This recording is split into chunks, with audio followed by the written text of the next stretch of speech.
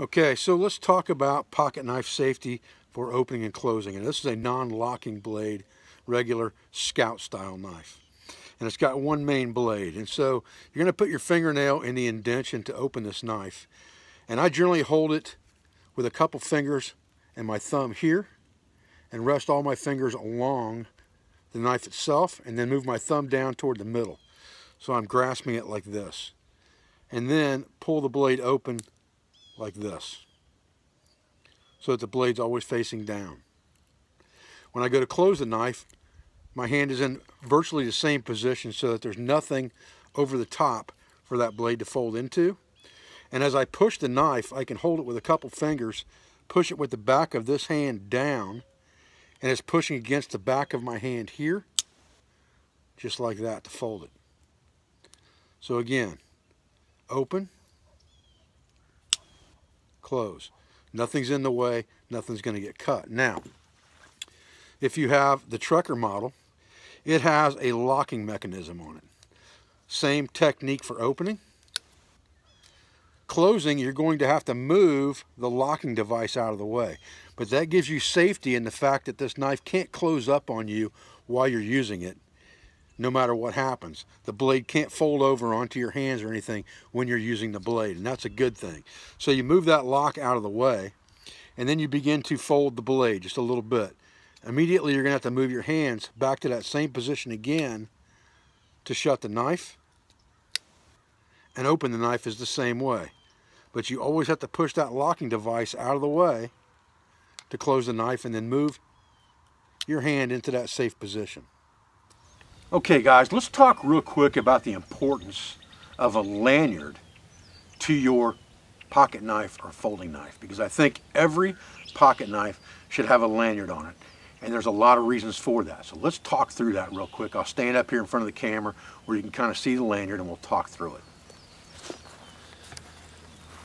Alright, so as you can see, I've got an actual clip on my lanyard that opens up. And you can buy these at Harbor Freight, Tractor Supply, places like that. And you could just have a loop here. But if you have a loop, what that means is you got to take your belt off if you put that around your belt every time. But it's important to have this thing attached to you somehow, so that if you reach in your pocket and pull something out and the knife comes out, the knife can't fall and get lost. If you've got gloves on or something like that and you're reaching in here to grab something, it's very easy to knock that knife out of there. But it's never going to fall away from you as long as it's attached to your body. The other thing with this is that you need that lanyard to be long enough so that you can actually do something with that knife if you need to, and still have it attached to your body. So you can do close-up whittling and carving work right in here next to your body, and still have that thing in a position where it's not going to get lost. Now, here's the other key to this lanyard, all right? I can detach this lanyard, and you could do this even if you had a loop on here, and attach the lanyard to itself, and you could do that with a simple overhand lark's head around your wrist. But having this attached to your wrist when you're using it, again, means you're not going to lose it.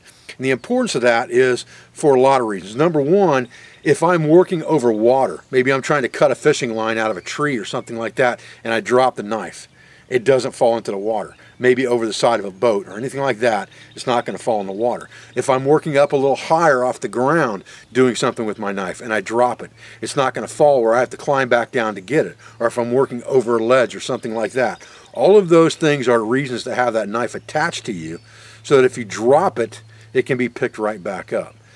So having a lanyard on your knife gives you lots and lots of security, not only in the fact that you're not going to lose it from your body or out of your pocket, but also in the fact that you're not going to lose it, period, if you're using it. And it doesn't hurt anything to have that lanyard attached to you if you're using it just around camp, because it's too tempting to just set that knife down and forget where it might be, especially if it's an oddball color like black that's going to blend in. A red Trucker model would probably be better for a youth because they'd be able to find it easier.